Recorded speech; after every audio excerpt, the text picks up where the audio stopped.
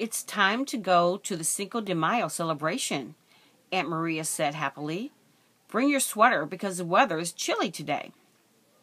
It was Sue's first time to enjoy Cinco de Mayo in Mexico, the country where the holiday started.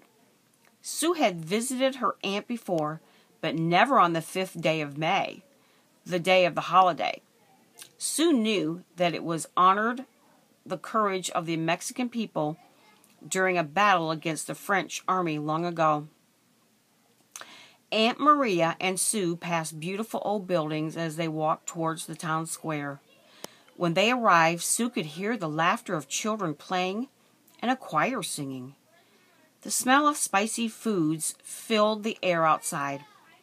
Girls danced in costumes and wore brightly colored bows in their hair, while the boys wore red scarves around their necks. Red, white, and green flags waved in the breeze. Sue and her aunt stayed at the festival for 3 fun-filled hours. They sampled delicious snacks, listened to music, and watched a ceremony to honor the day. But the best part of the festival happened at home, when Sue and her aunt had a special conversation. "I hope you can come visit again next May," her aunt said. "I do too," Sue replied with excitement.